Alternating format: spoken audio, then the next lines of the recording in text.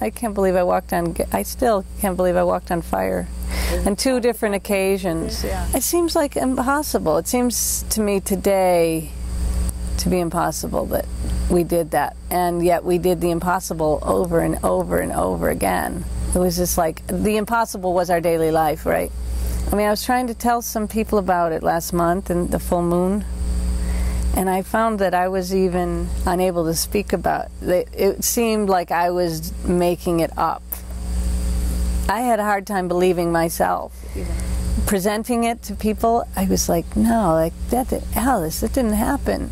So that's how far out we were from the mainstream.